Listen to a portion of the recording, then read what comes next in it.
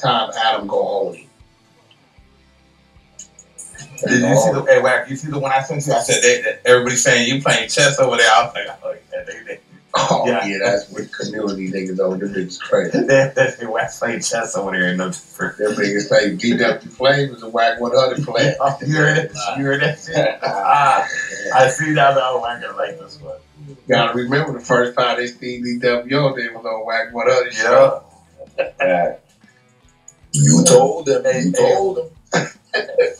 So he did a live today. He did a live today, Bricc. Did you see that one, Ghost? Nah, what he was talking about on that? He was just talking about the whole shit. He tried to explain it again, what he meant when he said off-brand. He was explaining that again. He was explaining. Yeah, that's busted shit. Yeah, he keeps. I have absolutely nothing negative to say about Wack getting respect from community in the Ace Boys worldwide. Real recognizes real, and Wack is really playing chess in Clubhouse, the streets, and certainly at No Jumper.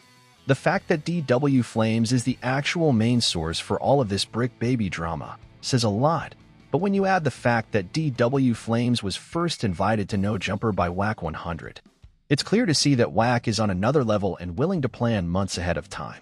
Is it possible that Wack is making all of these moves over the head of Adam and No Jumper?